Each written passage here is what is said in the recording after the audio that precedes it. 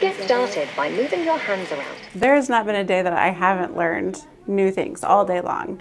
Throughout the last couple of weeks, we've learned all different kinds of things, different ideas that we could use in our classrooms. So I've been using the virtual reality to help students experience weightlessness and then tying that back into our standards with gravity. And it's been really exciting.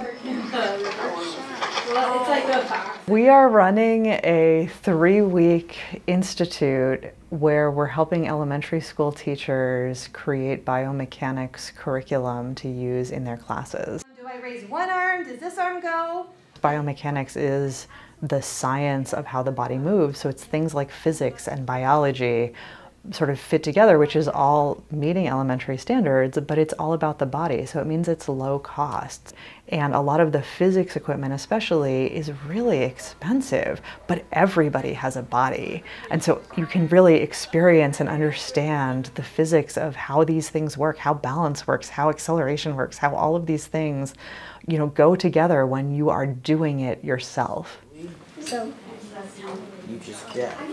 Okay. What we're hoping for is that the teachers take these lesson plans and run with them and bring them to their classrooms in the fall. And I think one of the main reasons we chose biomechanics to improve STEM is that biomechanics really encompasses all aspects. So we have science, we have technology, we have engineering, we have mathematics.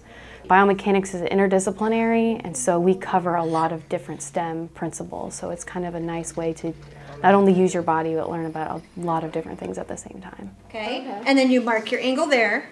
I am so excited to bring all this back to my class. Like all the little bits and pieces of information I've learned about biomechanics, I just got goosebumps thinking about it. It's just very, very exciting to bring something new that'll support what we have to do in the classroom. Ta-da! Oh, excellent! Nice job.